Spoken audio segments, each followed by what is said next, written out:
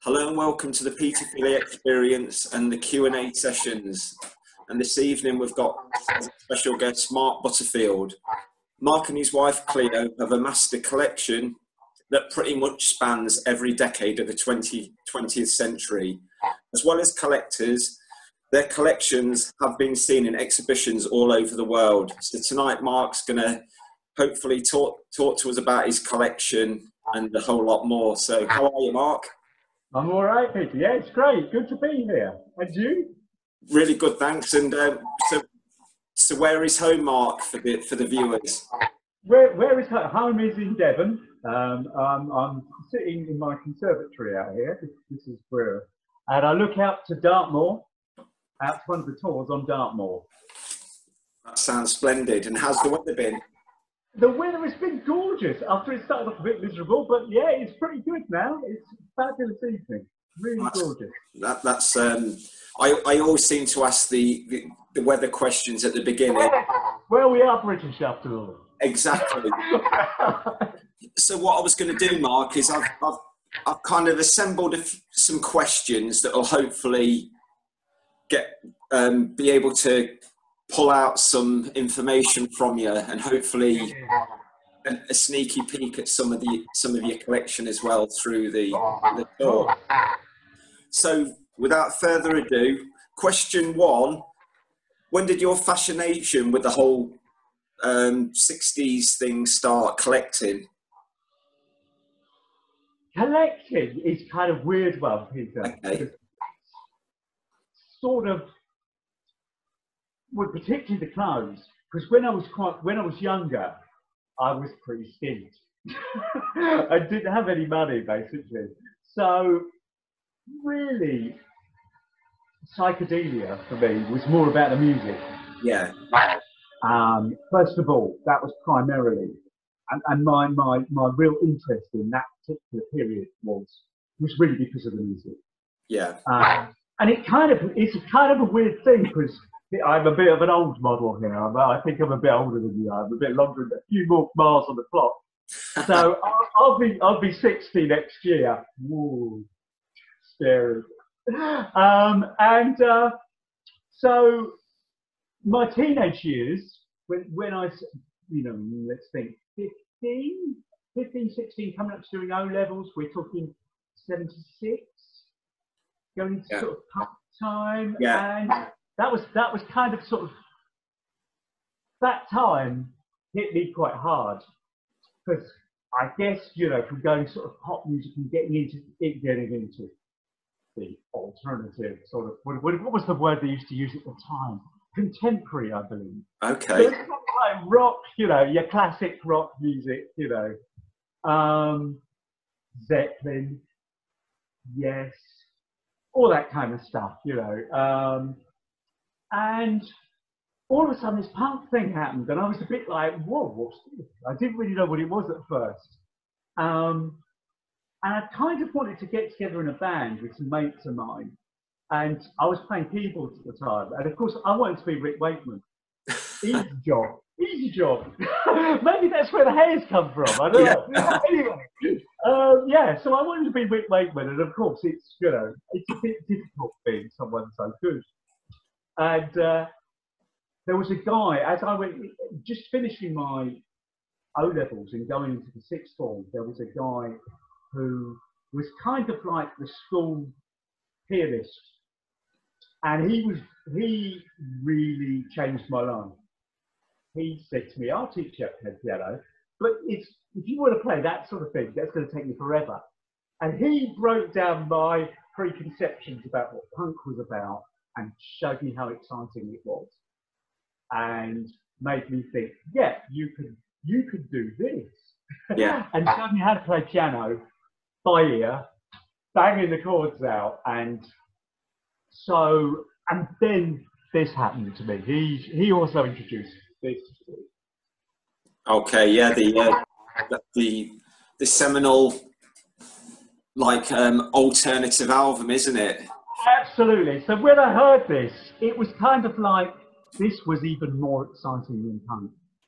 To hear that electric viola scrape, you know, and all that. I mean, the track listing is just fabulous, but if you have to pick one, for me, it was always Venus in Furs. Yeah. Venus in Furs is just unbelievable. It was a new world for me.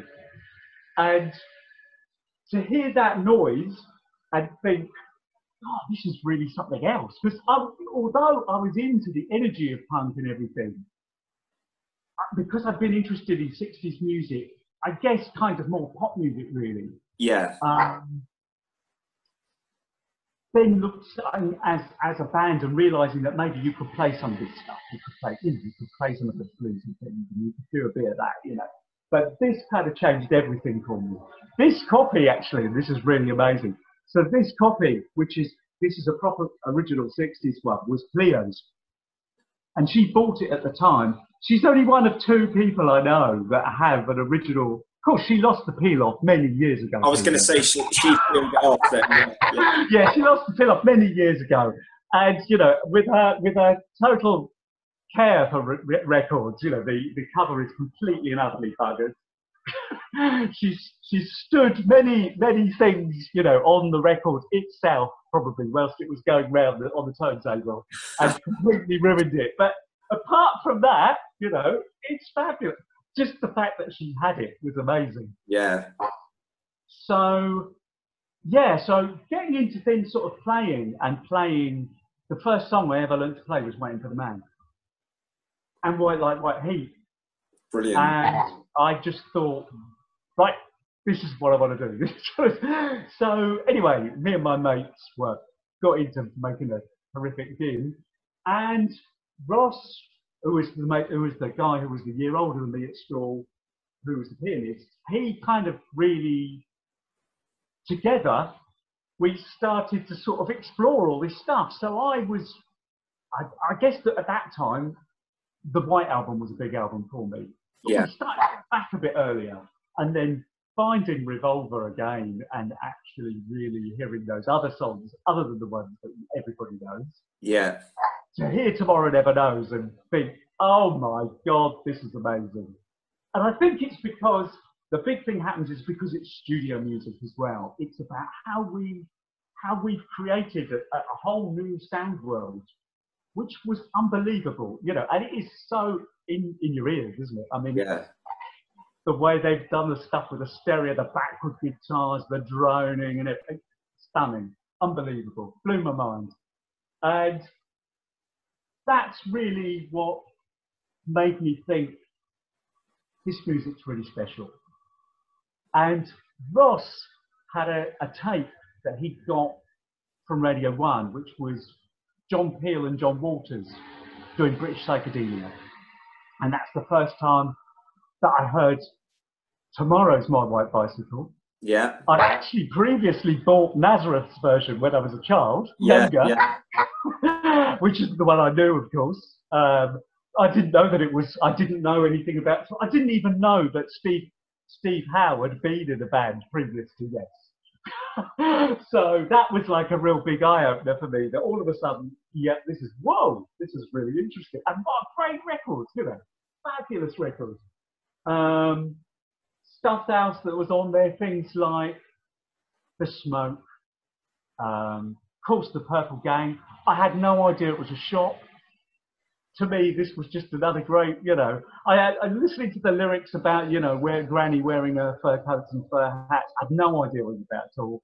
It was just really fascinating to hear all this stuff, you know, and incense and peppermints, you know, blah, blah, blah. You know all this stuff. Yeah.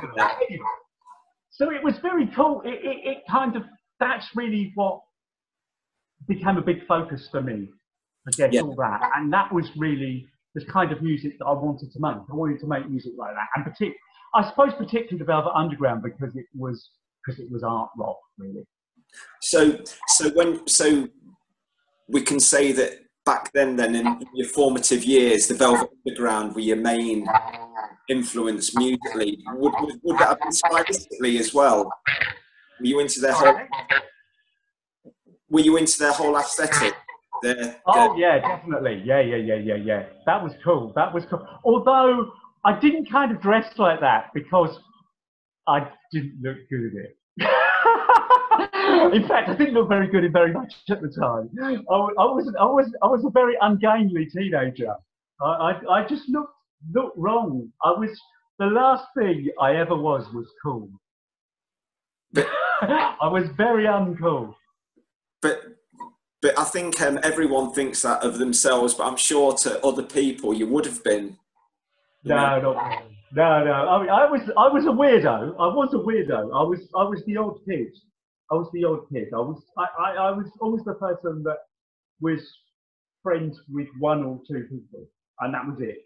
I wasn't one of those people that was really popular. I was always the outsider, the odd kid, and I looked for the odd. Partly that, and when the Velvet Underground came along, that was part of it as well. Yeah, it was odd music for odd people. So yeah, so you felt you'd found something then, something. Absolutely, and because I was interested, so when I went the A levels, art was my big A level. I wanted to do art, Yeah, because I was quite interested in drawing and graphics and stuff like that. And I guess I remember I was always, so pop art was big for me at that time, and Warhol was a big thing, and I liked Warhol stuff, and Lichtenstein, of course. And then, of course, the Jam are doing it, and Paul Weller's got the Wham on his guitar, the Lichtenstein, and it's all great, and Weller was fabulous. All that period of, going underground, amazing. I'd actually, one gig that I missed at a local Portsmouth Mikado, the Mecca, was I missed the Damned supporting T-Rex in 1976. Wow. That is really a big regret in my life that I missed that one. It was amazing because punk was all that energy and the inspiration that you can do this. Yeah. So, like I say, the music was big for me. And then really, I suppose, we kind of need to sort of fast forward, really. Okay. Right, now, so we've left 1976, 77, and we go to 1996, 1997, when I meet Cleo. Yeah. And Cleo is in London. Well, she's living in Bath, actually, but her business is in London. And we met in a very weird way. I won't go into that because it's too long, but it's peculiar. We're both peculiar people, and so there's still all that punk stuff because punk's really big in my mind as well. I've always got this. So there's pre-punk, and there's post-punk, and it's like that's the dividing line. Yeah. All that stuff that happened before and all this stuff that happened afterwards, And so meeting Cleo. And we're talking about stuff, and she goes, "Oh yeah, I knew Sid Vicious," and that's kind of impressive. I was kind of impressed with that. Yeah. And then we're talking about stuff, and because she's older than me, you see. So Cleo's a bit older than me.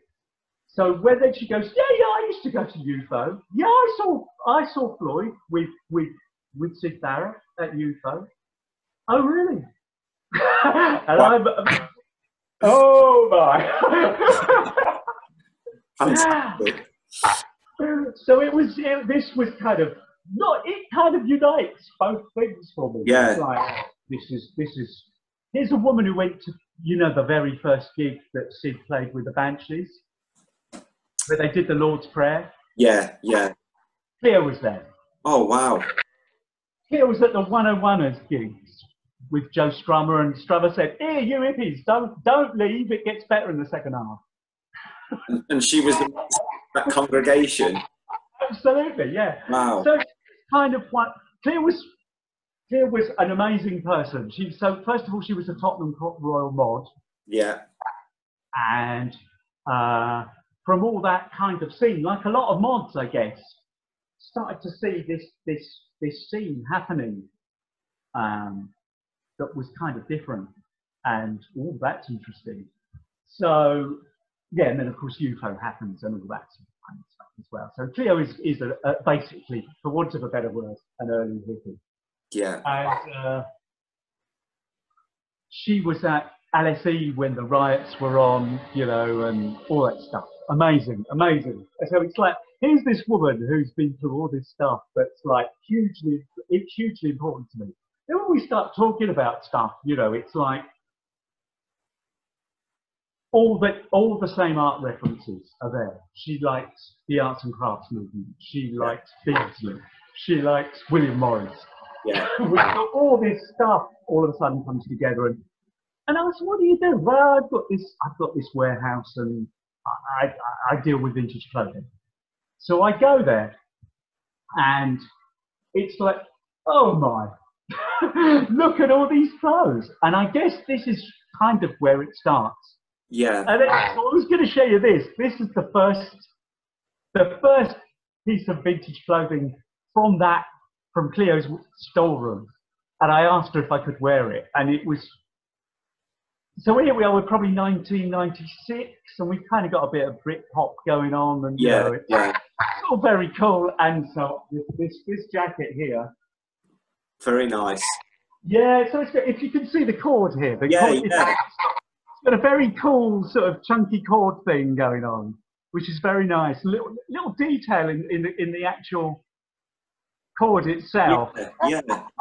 And it's Dunn and Co, right? So it's. Yeah.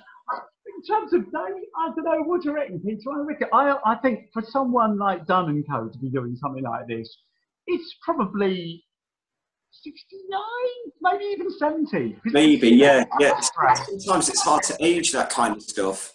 It is, isn't it? Yeah, it's hard. It's hard. But anyway, I used to wear it a lot. And so when we kind of were still getting to know each other, she said I could wear it, and I used to take it home with me.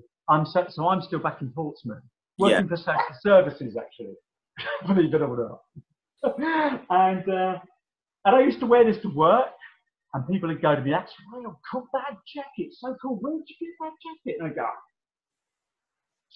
you know, it's an old one, you know. And people didn't quite get what that was about, really. I know, it's an old one, you know. So, anyway, and then just looking actually back in the stockroom, I can remember the first time looking up and seeing this shirt hanging on the railing. And it always had, so it is indeed well spotted, sir. It's a Mr. Fish. And I just loved it. Absolutely. She had 2 of them at the time. Exactly the same. So, Mark, with regarding, you know, like, if we just reverse slightly. Yeah, of course. So Cleo, you met Cleo, and Cleo's got this warehouse. In London. So she had a shop that was selling vintage clothing, is that right? Right, so well, very briefly, yeah, Cleo was only ever really interested in vintage clothing from a very young age. So when we go back to talking about being odd people, Cleo used to wear her auntie's wartime clothes to school, and she used to get all her stuff from jumble sales. Her mum hated it. She thought this was absolutely dreadful that her daughter should be buying clothes from jumble sales, and Cleo just loved it. She said, I can remember seeing knitting patterns from the 40s and seeing those women, you know, with the shoulders, and thinking, that's what I want to look like. She said, and the whole thing, old films, everything was about looking back to the past. And so she started to go to Portobello and buying stuff in Portobello, because Claire's in London all the time. She lives in North London, and would come into London and start buying old clothes. And as I said, then sort of like, so that's kind of at the same time, like, so she would buy stuff from Bieber and people like that. This is at Abingdon Road. Yeah. But then kind of, and mixing it with old stuff as well. Particularly, I'd say, Edwardian and 20s, and even that slightly pre-20s shape. Theo really loves that sort of, that kind of, you know, where it gets barrely at the bottom. Yes, yeah. That kind of shape. And So coming into sort of like 60s time, she's got a stall by this time. She's got a stall in Portobello, where she's at college as well. She'd go to Portobello the weekend, she'd buy stuff at Portobello. And then she'd sort of say, the more you buy, the more you look at it, the more you realise, well, actually, that's a good one. And perhaps I could afford to sell that one now and buy something else. It's like, we all, as she says, we all deal in our addictions. Yeah. And so she started buying and selling and built up and built up and built up and built up more and more stuff. And she says she can remember, because when Granny opened in late 65 and going into 66, she said, I can remember that it was billed as being very much having a lot of vintage clothing. So she went there and she said, I remember going in and it was the most intimidating shop I've ever been in my life. They were all so cool, and there's no way they were going to talk to you because you just looked so far beneath them. She said it was really difficult. You kind of could tell that this was another world you'd stepped into. Very, very intimidating. Very intimidating. Wow.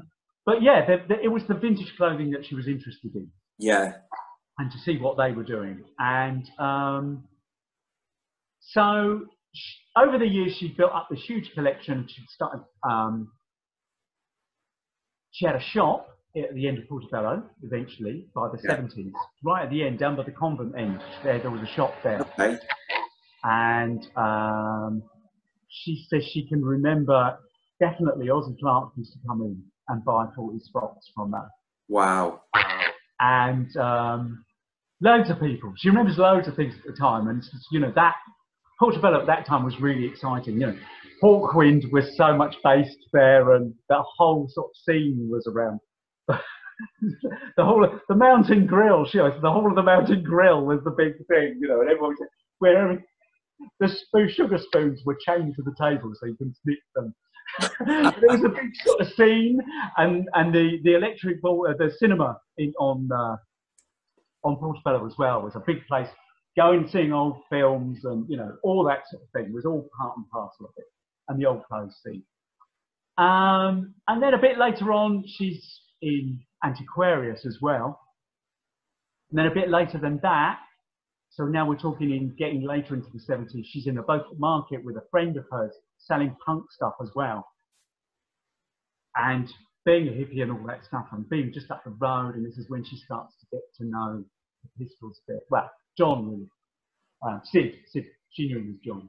But yeah, Sid she knew quite well. And especially when the Pistols started to take off and John Lydon went off, poor Sid was left a bit out in the cold for a bit, and he used to come round and knock on their door, throw things at the window and go, hippies, let me in. So yeah, she knew him for a bit. And then, of course, when everything changed, and when Matlock left, he banned things from, and he went off in a very tragic route. But yeah, so that's kind of. Cleo then got into sort of realising that the big thing that she could do was that a lot of the people that were coming to her to look at and buy her clothes were actually working in films and television. Right. So that's when she thought, well, maybe I can just hire to them. And that was a big way forward. So that was, and I then come on the scene much, much later. Yeah. So, there was this huge, great warehouse in Shoreditch, just up the road from when Hoxton was starting to become very trendy. Right. Yeah, it was amazing to go in and see this stuff, and I remember seeing the shirt and the label, of course, that label, peculiar to Mr. Fish. The peculiar to Mr. Fish label was just so fabulously, enticing. There's something great. Anybody wants to put peculiar, there we are. Brilliant. You can see that nice and clear. Fantastic. I love it, you know, Yeah. and it's just nice having the address and everything and Clifford Street. And I, at the time, really, I didn't know very much about this at all. I was just attracted by this whole thing. Yeah. And I guess looking back to sort of pictures of the Birds, you know, 8 Miles High, I mean, oh my God, what a great record is 8 Miles High, you know. And it's kind of chiming with all that stuff. Yeah. And the other thing, of course, that's on the rail next door to this shirt in the sense is this jacket. And, you know, we like that, like, oh, we go. Oh my gosh. Oh, we go. That's a bit good. That's a bit good, you know.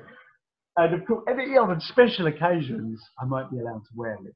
But Yeah. Claire used to wear this. Claire wore this to, she said the last time I wore it, notably, was Nico's last UK tour. Oh, wow. And, of course, this is Dandy Fashions. And, yeah, it's fabulous, isn't it? I mean, everything about it, you know, the Regency's, oh, it's just gorgeous. Last week, Mark, did you see the show we did last week? Did indeed, yes, with Andrew, yes. Well, very interestingly, Andrew had the same pattern jacket, but from Take 6. It's very interesting, isn't it? Yeah, the fabrics are really, and that, as you say, the brocade is lovely, isn't it? And I mean, the shape that they do is kind of, they're always at it, aren't they? That shape is such a classic shape of the time with this lovely little stand-up. You know, there's Hendrix, there's loads of pictures of Hendrix where we had myriad versions of it, you know, and of course, Brian Jones, of course, you know, these icons of the time, aren't they, you know? It was a de rigueur, wasn't it, those kind of jackets? Absolutely, absolutely. So, it's an absolute beauty. It is classic, isn't it? And it was kind of, to see that in the flesh. Wow. Is like, that was really exciting for me, really, really exciting. Because before there was, like I say, there was this, because I didn't have the money, you see, because I had this idea of being in a band. So when I left school, we're still in that really, you know, late 70s bad time, no jobs. I was on the dole, I was in a band going around, you know, in the back of a van. Awful, really. Not getting anywhere, not doing it. But, you know, interestingly, then the music sort of, so I guess then going into the 80s, the early 80s, and picking up with sort of Teardrop Explodes, Echo and the Bunnymen. And that same sort of thing is going through there as well. Yeah. That similar sort of sound, really.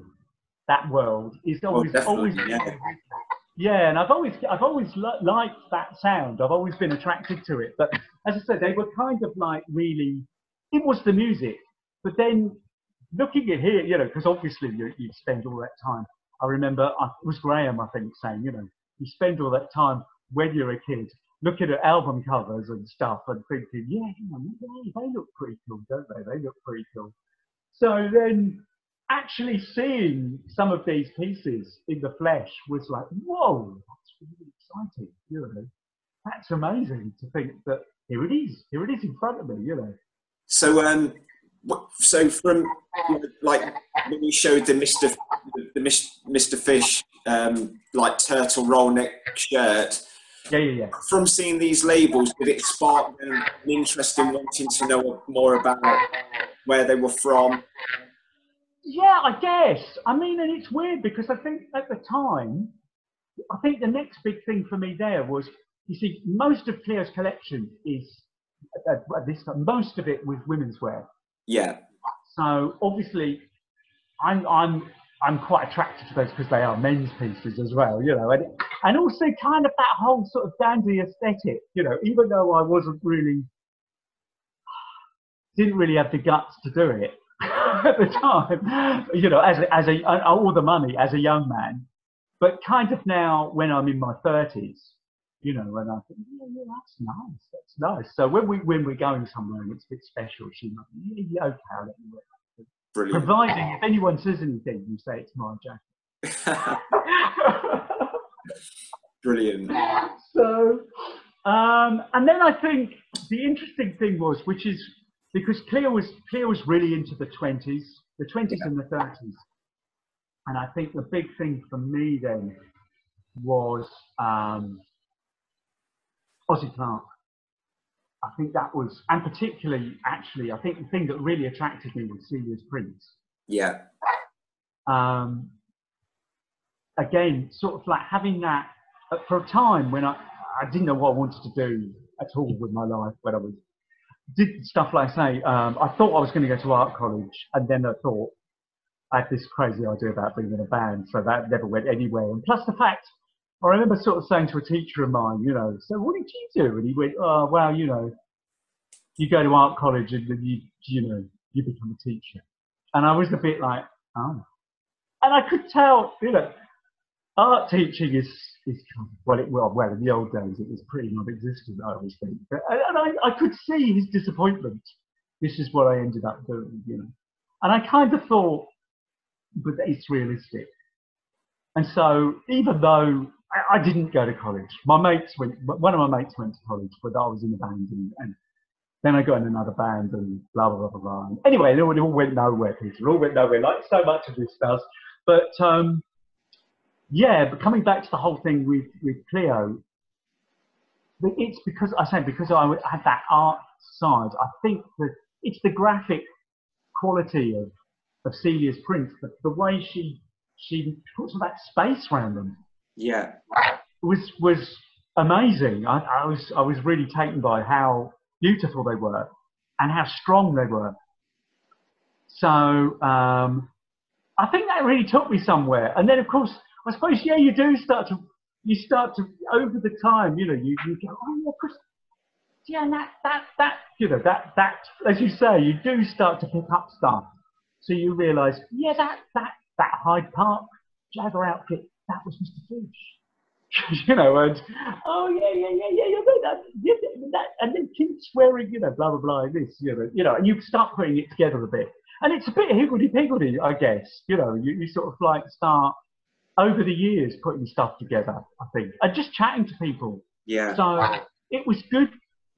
At the time, we were doing a big fair in Hammersmith, and I got to meet people would come up and start talking to me because we were quite into Ozzy, and Ozzy was on his way up at that time as well. So I guess we're talking early 2000s, yeah, something about like that, I guess.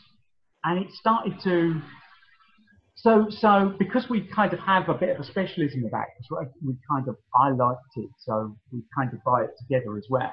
Yeah. And we were just buying and selling, and then keeping special bits. And people would come up and start talking to me. So I got to speak to a few old English boy models and stuff like that. And that's really cool. Then you think, oh, that's really that. So then you talk to them about, so what's tell me about this and tell me about that, you know. And yeah, so that was kind of nice as well. And feeding back into this sort of period of, so what was going on, you know, and that whole scene, I guess, and it was kind of, like I say, I can't remember when it happened exactly, but I don't know where this came from, but so this is Ozzy Clarke. So this is a man's Ozzy Clarke, because obviously so many of the Ozzy pieces are for women. Yeah. But this is a man's shirt, and this is quite rare. So this is a scarf. They often used to design the scarves to go with pieces. And so this is the old Aussie label there. Look, if I'm saying, there you go. Just moving out of the way. So, can you see that? Yeah, we can now. Yeah. Reflection on there, but anyway, so it's kind of the old. This is it's about 6. Well, Celia's probably been using this print for a little while. There's some very early ones. There's some pictures of Pattie Boyd wearing a very early dress, and one of the other models that's with her, and I think this is early '67. Yeah. There's one of the other models is wearing different colorways of this dress. So they're kind of using some of these prints in different ways. But it's nice to have it on this satiny shirt, so it's lovely and shiny. What's the fabric? It's a satin. Satin. Yeah, it's gorgeous, really lovely and shiny, and it's kind of got a silvery quality to it. Yeah, it's like a monochrome looking, isn't it? It is, yeah. It's very nice. It always kind of makes me think slightly animally printed as well. Do you know? There's a picture of Brian Jones in an Aussie Clark, and I'm pretty sure it's the same thing but brown. There is here we go. So this is the Bailey, which Kiddo bought me for a Christmas present. Nice. And here we go. So there's Brian. That's the one. Yes. And as you can see, he's got the scarf on as well. Yeah. That's why I put the two together. So fantastic.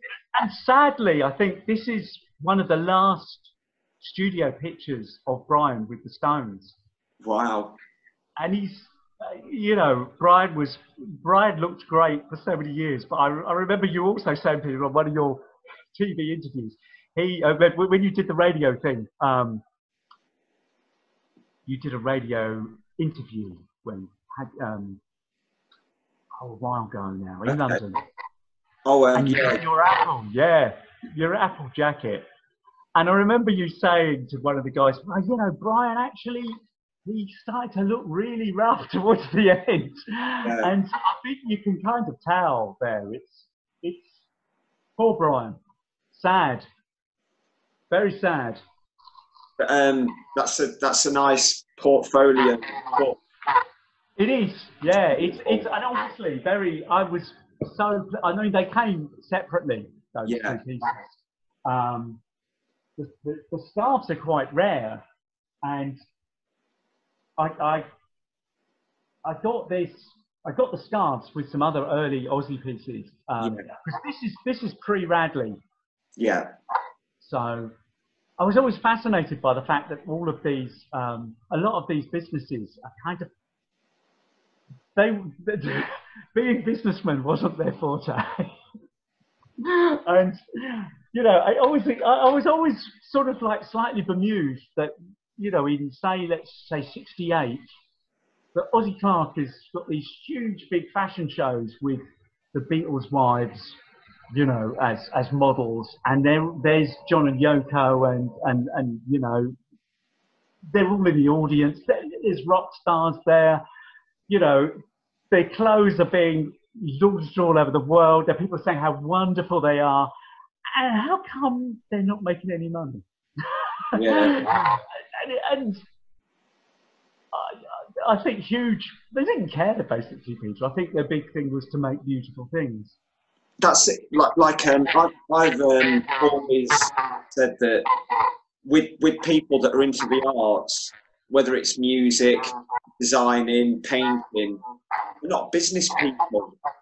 No, they're not business people, and they didn't really care. So, you know, I think there was I remember someone saying, I said to something about why was that the case, and they'd say, oh, well, you know, someone would come round and blah blah blah, or you know, Aussie would. There's some woman there. This straight chiffon dress. Aussies just have it, darling, have it. Give it away, you know. And yeah, and it's great, you know, all those women get to see these famous people wearing them, but I don't think there was that business acumen behind it to go, no. We actually do need to make some money in order to survive. And the thing is with a lot of this stuff that we all appreciate and love all the from that period, most of these businesses were the same. Luckily enough, we've got the art now, the pieces, because I think if they were doing it on a strict business point of view, a lot of this stuff would never have been created. I think you're absolutely right, Peter. Yeah, I think you're absolutely right. You know, and I've spoken, I mean, this is the most, when I think of myself as this, you know, cast my mind back as I was doing today to put all this stuff together, and thinking of myself as this, you know, 17-year-old, 16, 17-year-old in Pompey, listening to this John Peel, John Waters tape and hearing that song, Granny Takes a Trip. I never ever I never was even aware, let alone dreamed, that I would actually talk to Nigel Maynard at some point. Yeah. And talk to him about those posters and about these clothes. And, you know, that, to meet these people has been amazing for me. I mean, it's incredible for me. It's unbelievable. One I was going to mention regarding Nigel, I think that, like, I was aware of you, obviously, because of your collecting, but I remember in 2017, it was the 50th anniversary of 1967, and there was lots of different events going on all over the place. And there was one event that was happening at the Albert Hall that we had to go, you know, we couldn't miss for the world. And you were curating and with Nigel, John Pearce, and I can't remember the lady. Jenny Spires. Jenny Spires, yeah. Yeah, that was, interesting. It was great. I mean, again, it's like, here I am, this boy from Pompey, and okay, it's not we're not filling the Albert Hall, but, you know, even just to be in the Algar rooms, in the Albert Hall with this crew, you know, was unbelievable to me. Absolutely, you know, incredible. And to the viewers out there, there was Mark on stage, and there was a girl that was kind of a presenter, Amber, wasn't it? Amber Butchart, yes. That's right, and she's like she's a fashion historian. It was kind of the compare, kind of trying to keep some semblance of organisation. And there was Mark with his collection of Granny's clothing, and then you had John and Nigel and Jenny talking about, you know, back then. They showed that bit of black and white footage that I've never seen before. No, it's really. I'm going to try. I'm still in contact very, very vaguely with Jenny, and Jenny would be able to track down that piece of footage for us. Wow, amazing. And weirdly, it's totally bizarre, this, Peter, but a completely odd coincidence was that the guy that actually was there filming that evening had actually been to our house previously on a double and said, I know you. I said, do you? He went, yeah. I've been to your house. You live in Devon, don't you? I said, this is crazy. And he said, yeah. I came. And he told me, so you did. I remember. And it was the Thing for the Bees. It was Thing for the Bees he came for. Oh, that fashion program where, wow, what a coincidence that he was filming. Yeah. So it was kind of like far out, really. That this world is like this big, really. And that was my first like physical introduction to you. And when I was just seeing, because there was some models like midway through the tour, modelling some of Mark's collection that was related to the tour, Granny Takes Trip clothing. It was, for me, just to see it, it was fantastic. Thank you, Peter. Yeah, I think it's cool. I think it's really cool, you know. And well, I guess this kind of brings us on to Granny in a big way, really. Yeah. One thing Susie did say, and I regretted after, she says to me, you should take some of your pieces with you to this tour. And you know, and there was, I remember during the tour, they did ask, did any of the audience have any pieces with them? And there was one gentleman, wasn't there, stood up? Yeah. In fact, this is really interesting, Peter. That guy later actually contacted me and said, would you like to buy that jacket from me? And the shirt.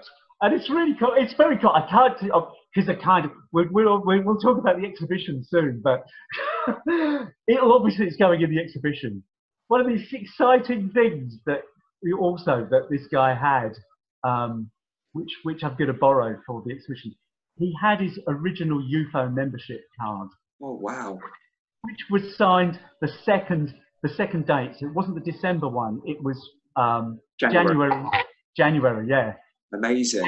67. And you know, it's just like far out to see it. You know, this, and of course, it didn't even last the whole 12 months. He's got a 12-month membership card, which didn't even last that long. I mean, I think they did 6 months at Tottenham Court Road, and then on to the Roundhouse, wasn't it? And even then, it still never lasted that full year. It never lasted never lasted right through his membership. But it was so cool to see it. And I said to him, you know, oh, can we use this pole? And he, yeah, of course you can. Just let me know. Of course you can. Well, you know, so, and of course UFO is what can we say? What can you say? You know, it's iconic. Scene, you know, and the Mark Boyle light show, the whole thing, you know, the posters, that whole scene it's graphically so strong. And I guess then the music, the graphics, the clothes, to me are all like this and so tightly bound together. And then I think there's this other stuff as well, you know, because like I was saying, it's got all those, it brings all that other thing in, because when I was interested in art as a teenager, and Beardsley, you know, and Beardsley's hugely important to that early movement. So, you know, I'm thinking of Anthony Little, obviously, as a big. So I've just got a few of, I mean, this, you know, that's fabulous image. I love it so much.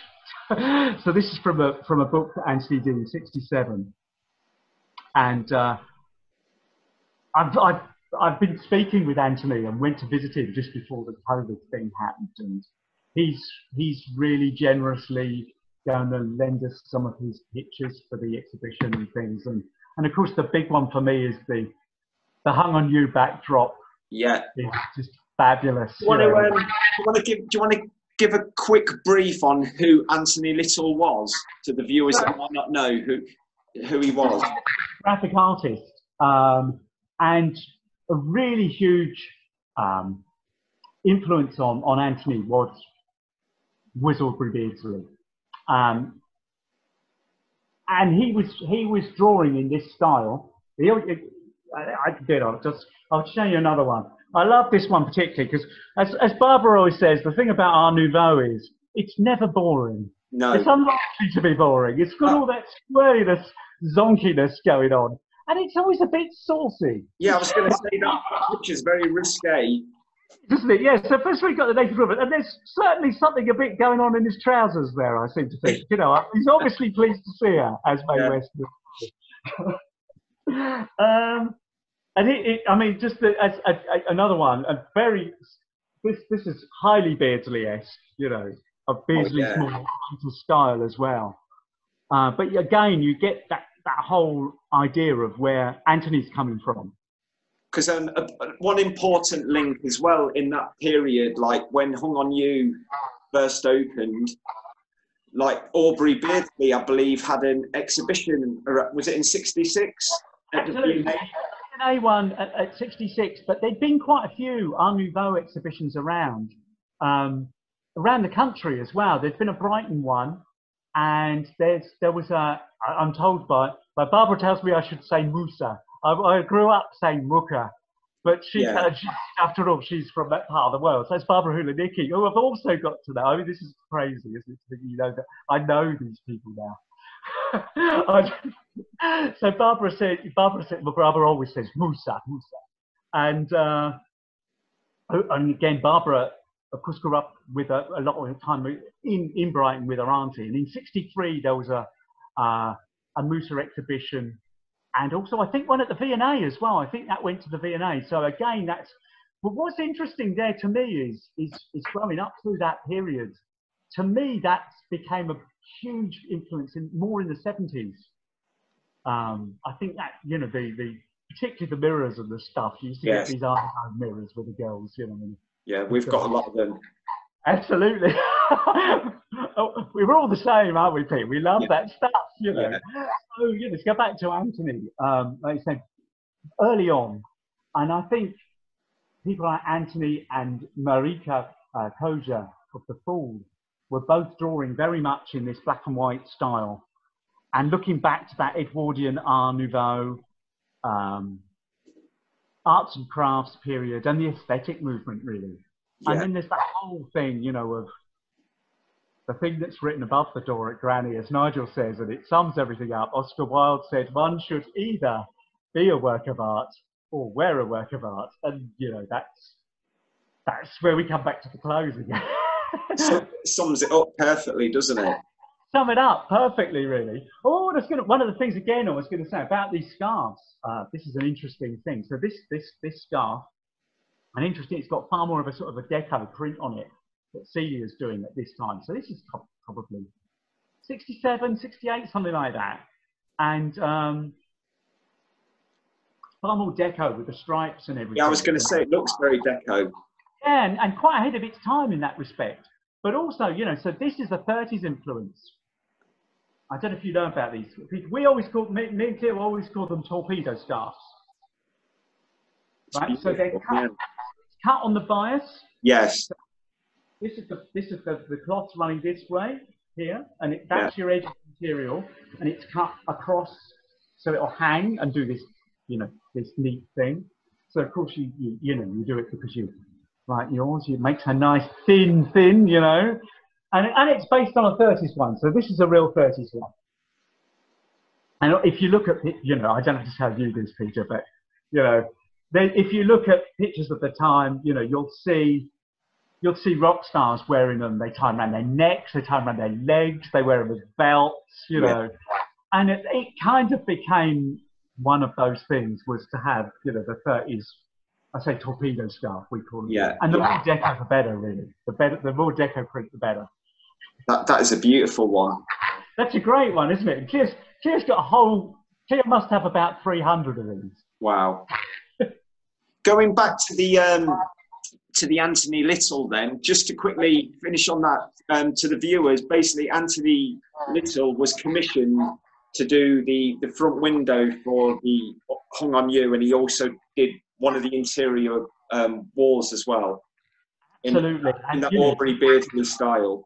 Beardsley style, yeah. And to me, I mean, it's, I don't know, there's something so quintessentially fabulous about that image. Yeah. I love it so much. That particular one. One of the ones that I want to borrow from Anthony, so I won't spoil it, but just to give people is actually, he did a double south portrait of him with Aubrey Beardsley. Oh, wow. And I really want, you know, that would be such a great image to use. And you know, here we are, crazily, when we're talking about moving up to our exhibition, but the Tate, just before we're due to have an Aubrey. Yes, I know. It's frustrating. And, you know, here I am, I'm wearing the t-shirt here, wearing the Aubrey Beardsley t-shirt. Brilliant. And then it shuts down because of COVID, you know. So, and crazily, they had a section. I never actually got to go, but they had a section on. I was told by someone who did go. They had a section on 60s revival, Art Nouveau, and Anthony Little wasn't mentioned, which I think is a crying shame. Yeah. So, I kind of really want to sing Anthony's praises here as the. And then Anthony, of course, went on to, as he said to me, it was very difficult to get money out of these fashion people. And I thought, maybe interior decor's got more going for it than this fashion stuff, you know, because they just want a window or whatever. And then that stays there for God knows how long. But, you know, anyway, sort of getting the money out of them was quite difficult. So then he teamed up with his, I think it was his cousin, which I forget. Anyway, so he's the part of Osborne and Little, and they became the wallpaper firm. Also on King's Road at the time, of course, then went and created. And of course, George Osborne is. We won't go there.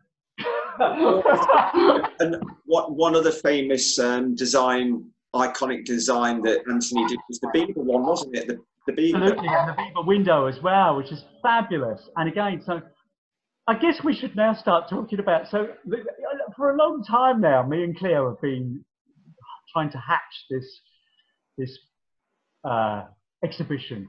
We've kind of had these clothes, and gradually, you know, you find more and more pieces, and people will bring stuff to you. The big thing that really happened for us was we got, and again, at one of these fairs, I got to meet a guy who worked with Celia Birtwell, and he told us about when the Aussie Clark exhibition was going to happen, the retrospective was going to happen at the V&A. And we lent pieces to that exhibition, and we kind of went from being relatively unknown on that sort of like, whoa, people who do stuff with the V&A. That kind of made it a bit impressive to me. We played for like half of the world.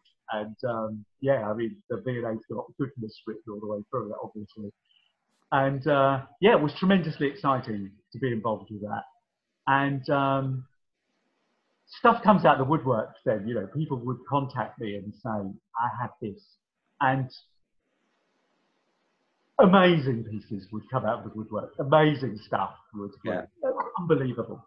So and then, you know, people would get to know that you're interested in it. And it's kind of weird because at the same time, and I don't know whether this is kind of my weirdness, but I wasn't really aware of people like you, Peter, and what you were doing. Let's go back to the Albert Hall. One of my big regrets is that, you know, I saw all you sitting there, and I didn't go, these guys look amazing. Come on, let's have them on the stage. But it wasn't really my gig, you know. No. I don't think I would have anyway. I wouldn't, you know. But you all look great, and you should have been up there on the stage. You should have done. It was always a regret of mine that I didn't ask you. I got to know you a hell of a lot earlier as well. Yeah, but it's like when I did the first show with Graham. It's like me and Graham and Andrew have been on the same scene for 30 years, but sometimes you know that meeting doesn't happen until when it's supposed to happen. Kind of weird, isn't it? And bizarrely, you know, I couldn't believe it because, you know, then you say Andrew is living in Fareham, which is kind of like just outside of my hometown. Yeah. And we must have crossed paths. We must. I mean, all the places he mentioned on, you know, last week. I know all those places, of course. Yeah. So eventually you usually get to meet like-minded people. So, you know, yeah, and then so there was this woman, and we kind of, because Cleo we knew this woman who used to say to it, you know, we're talking about the old days, you know, and yeah, I've got these friends, you know, and they've got these clothes, and but they don't really want to part with them. They don't really want to part with them. But if they do, I'll make sure they come to you first. Anyway, I can still remember the day this suitcase opened, Peter, and my mouth fell open. It's that kind of, and I just thought, who are these people? Who are these people to have all this stuff, you know? And so this is in the cup. This is. Oh, look. And so these two people were Nigel and Jenny Gordon. That's my Gordon. And Nigel, I have to show you this image as well because it's so beautiful. So this is Nigel in 1967 wearing a coat. And I love it. I love the hair. I love the shirt. Everything about it is fabulous, you know. And I didn't know anything about them. I didn't know anything about them at all. Just that these were amazing people. So they'd come, and I knew they'd had this stuff. This is it, you know. They'd had this stuff since then. Nigel told me very little about them, except I kind of knew that they weren't just run of the mill just because of the clothes. And then Jenny said to me, "Do you know Stash?" Do I know Stash? You mean Stash the Roller? Yes, of course. No, I mean I know of him. I don't know him. You know. Oh, he's wonderful. You know, and you think, oh right, oh I see. So you know, there was nothing showy about it. It was just these are the people that we knew. And so anyway, this is. I said to them, I can't begin to talk about how much these might be worth. Mm. It's beyond me at the moment to know what we. And they were amazing, Peter. They said, take it away. Think about it. Take it away. So they gave me the whole suitcase full. That's Jenny's Apple outfits, Nigel's hung on you suit, this granny, and but other pieces as well. Other pieces Yeah. as well. And Incredible. what? Yeah, it's fine. We completely trust you. And I was totally gobsmacked that these were amazing people, that I'd met these amazing people. And then we started to talk, and Nigel told me that they lived in Cambridge, and that he was best mates with Sid Barrett. Yeah. And they started. Nigel was an experimental filmmaker, and he'd started to go to London, and being in with the art circle was meeting with John Dunbar, who at the time was married to Marianne Faithfull. Yeah. So they were kind of part of that scene, and then that was on the edge of disintegrating their relationship, and then Marianne goes off with Nick, and they got to know the Stones. So they not only know Pink Floyd, but they know the Stones. And then I find out about 101 Clonmel. Yeah. which is where they live, you know, and of course it's also on Sid's Madcap Laughs album with that's in Cromwell Road, you know, and the whole thing, and it's like unbelievable that you know, oh my God, what is going on here? And so I get to know them a little bit more, and they're talking about, you know, when the International Poetry Festival was on, Ginsberg stayed with them. Wow. You know, you know, all of these people, it was all kind of, they were really part of that scene. Yeah. Crucial Very much part, so. Very much so. much at the hub of it. And it was kind of like an honour to know those people. And, you know, to own garments like that in itself is amazing, but then to have concrete provenance as well. You've got the whole package. Yeah, it's amazing. And I mean, it's interesting because it's kind of got a good bit of wear on it. If you can see around the collar here, it's got a big bit of wear here. Can you see that? Yes, yeah. And there's a bit of a hole in the back here. And if you can see that, where it's... Yeah, yeah. And basically, Nigel partied dead hard in these clothes.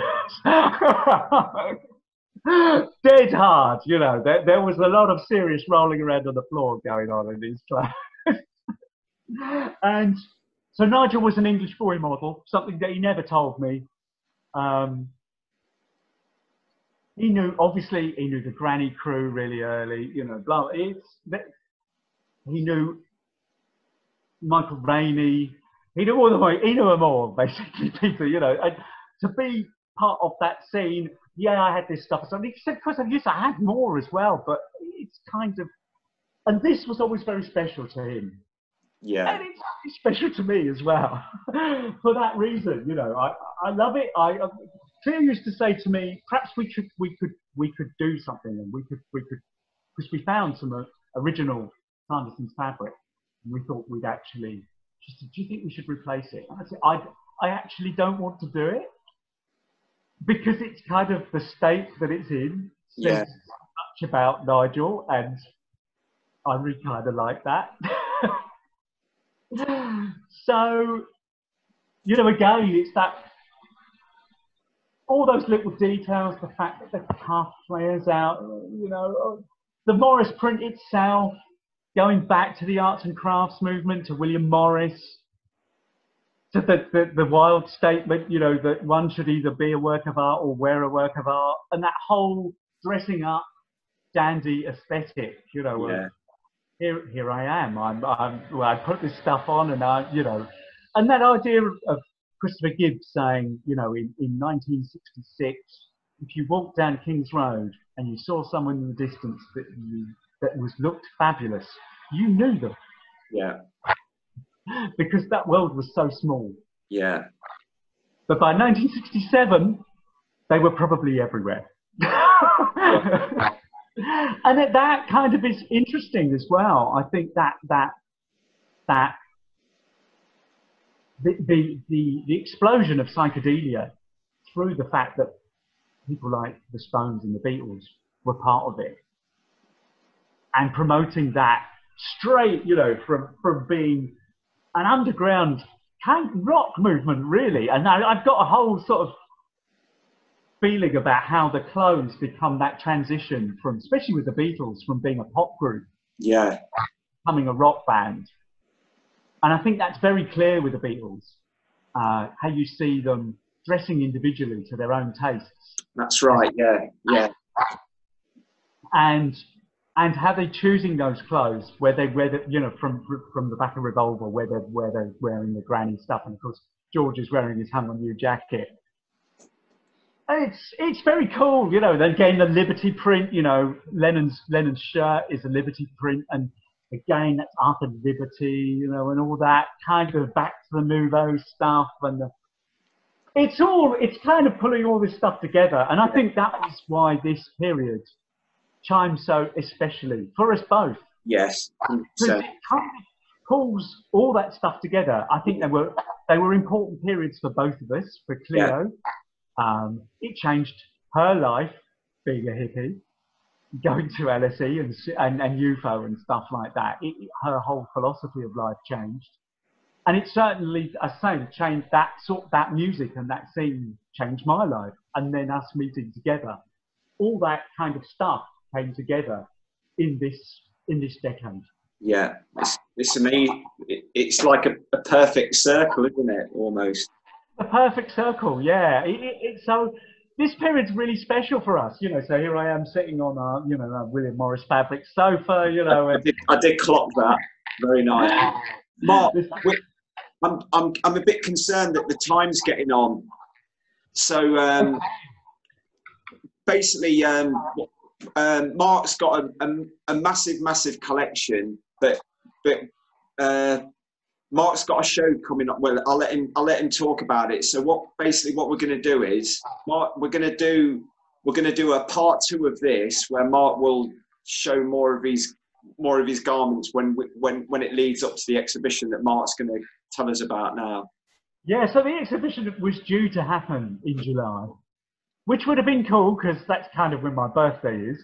But due to COVID-19, it's kind of a bit of a tricky thing. And, you know, museums are shut everywhere. And we had a call from the Fashion Textile Museum saying, we're very excited about the exhibition and we feel that it would be a shame. If you go on their website at the moment, I think it's still up, saying that it's probably still up there as a scheduled opening for July. Yeah. And we kind of wondered if it would be early. And then even then when it did open, how would it open? Because we kind of imagined this great, you know, opening party with everyone, you know, all these people from the time getting together, you know. And of course, Peter, you know, I want to mention you as well. I mean, Peter's been fabulously generous. And maybe we should explain the story at some later point, Peter, how we came to cross paths. But it's highly relevant to the exhibition as well. And Peter's been fabulous. And it's an amazing collection as well. Absolutely amazing, top rate stuff. So the idea was to sort of create those boutiques. And part of the problem, it's now seeing it as well, is we were going to create an alleyway with boutiques either side. But if you can imagine, that little alleyway down the middle is very narrow and not very suitable for social distancing to open again either. So the Fashion and Textile Museum have decided to get rid of that idea. So we still want to create boutiques, but they're not going to bunch it in quite the same way. But we want to recreate the feeling of what it was like in Granny Takes a Trip, and the feeling of what it was like in Hung on You, with obviously the clothes as well, but also with Anthony Little's drawings for Hung on You and for Bieber, and some of the bigger stuff as well, some of the backdrops, Nigel's posters that he did for Granny, and of course, obviously, you've got to mention UFO and all that stuff, and Mr. Fish, all the stuff we've been talking about, Ozzy, and Dandy Fashions, all of those people, the Apple Boutique. And the idea is to kind of give everyone a flavour of what that whole thing was about. And then the idea is as well is that, so what's unifying this thing? And we always had this idea that we call it Beautiful People. After Baby You're a Rich Man and John Lennon singing, how does it feel to be one of the beautiful people? And I've always said, you know, that's interesting because he wrote that song after going to the dream. And the day afterwards, he wrote that song. And I always think, did someone actually say to him, how does it feel to be one of the beautiful people? Because if there ever was one, he was certainly one there. And if you see footage of that gig, you know, as much as it was a great happening, everybody else looks very different to Lennon, who's there in his Afghan and his frilly shirt and his sporran. And, you know, there's a lot of people there in suits as well. That's right, yeah. And, you know, it was, again, it's, like I was saying, it's that very small world and that very exciting thing that happened. And these things are amazingly rare, as you well know, Peter. And we kind of... So anyway, this is finally happening at the Fashion and Textile Museum. And we don't exactly know for sure when we're going to have an opening day, but it will probably be next year now. But yeah, it would be very cool to sort of revisit and show you some more things and look at some stuff. And Andrew, again, you know, who has an amazing poster collection, has kindly said he would help us out with some of that stuff as well.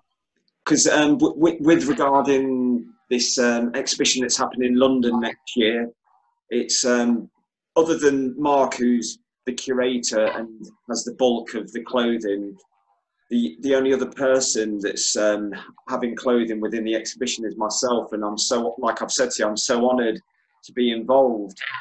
You know, it's very sweet of you to say so, Peter. Yeah, you know, I always used to say, you know, when we used to do various things and you'd go and see people or whatever, you know, and you might do some stuff in a business capacity or whatever. And I used to say, well, the thing is, the clothes will speak for themselves. Yeah. Because, you know, and the clothes are about, you've got amazing things, Peter, amazing things, absolutely amazing things, you know, and I'm very, very, very pleased to say that, you know, you're on board. I was so happy when we contacted each other and you said, yeah, absolutely, I'm up for it. Well, it's like, even if I wasn't part of it, like I've said to friends that for me, like there was the Amazing Revolution exhibition a few years ago at V&A, and I've been to, through the years, some really, really interesting 60s related men's fashion exhibitions, but I think this is going to be one of the best private collections of clothing from that period. Yeah, I'd hope to think so. I mean, I know when we put our original first, you know, Sheila, Nigel and John Pierce collection together for Granny, I think that'll be the biggest collection of original Granny Takes a Trip pieces that have ever been exhibited in this country. Maybe. If not the world, you know. I mean, those pieces are very rare. Yeah. As you know, Peter, they're the gold dust, really. Yeah. And it's, you know, I'm very, I can't believe we're doing it, really. Amazing. I can't believe it's finally happening, and that, yeah, it'll be great. And there's so much stuff that is coming together. Yeah. Pictures that have previously never been seen. Yeah, amazing things.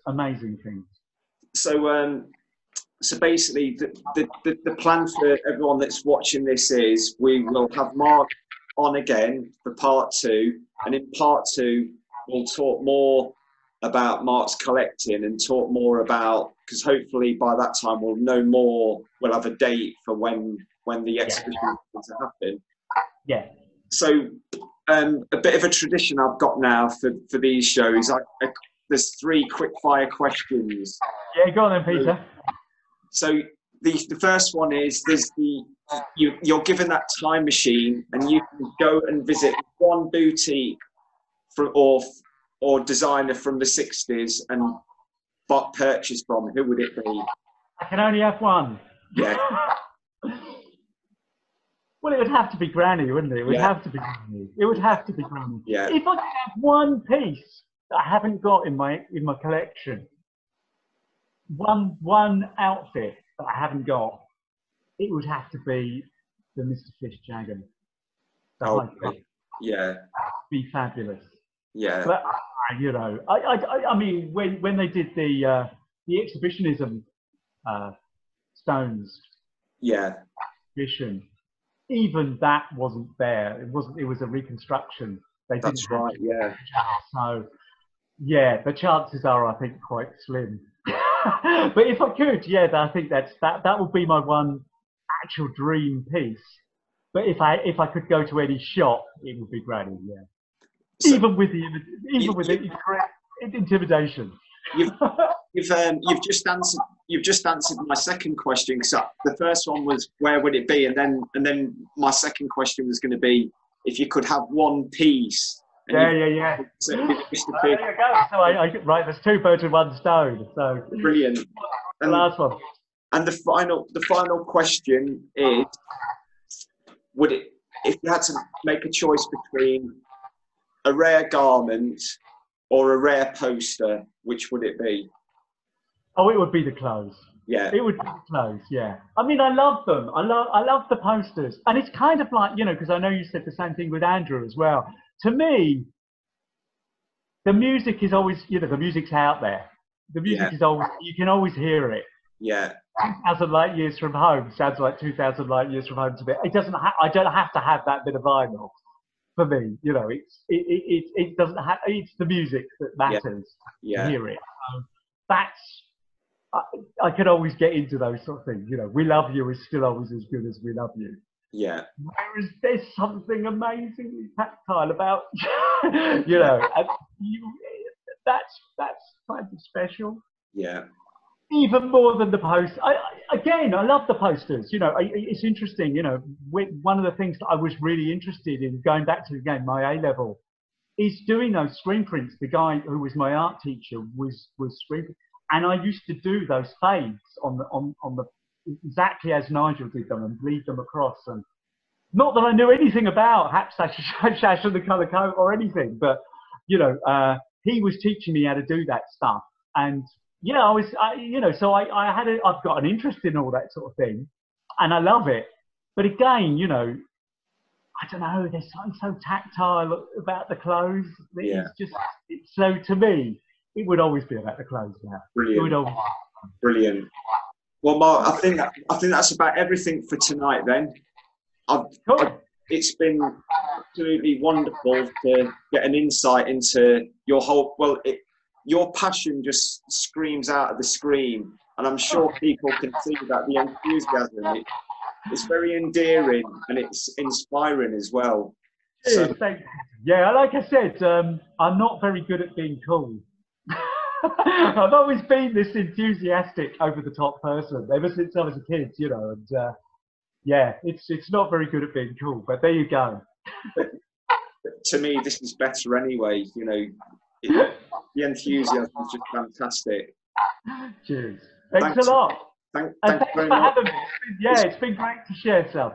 It's been a pleasure, and I'll speak to you soon. Yeah, take care, Peter. Take care. Bye. Bye.